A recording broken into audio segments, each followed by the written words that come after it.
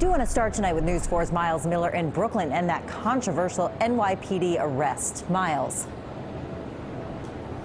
Well, Jen, the reason so many people are outraged by what happened there is because that woman was wearing a mask. It's renewing calls for the NYPD to get out of social distancing enforcement. It shouldn't have gone down that way, period. The mayor admitting this morning the NYPD's social distancing enforcement efforts aren't working. Overnight, a video surfacing showing a rough arrest of a young mother with her child in her hands. Police say it happened before noon Wednesday at the Atlantic Avenue Barclays Center station. Officers stopping her from going into the subway with her child because she wasn't wearing her mask properly. What followed was this.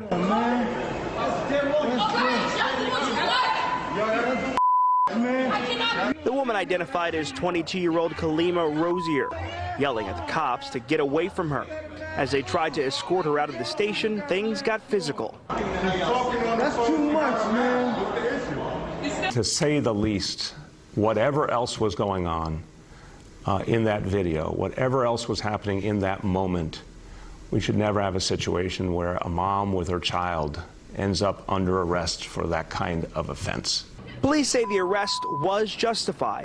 They say she hit a cop when they attempted to grab her to put her in handcuffs. She was charged with disorderly conduct, resisting arrest, and harassment, and giving a disappearance ticket. Police Commissioner Dermot Shea said this morning the woman threatened to cough on the officers and cursed at them. What we want to do is educate people. We want to get compliance, but we want to do it without the use of summonses. Shea said the woman told cops she was under a lot of stress when she snapped. Remember how stressed people are.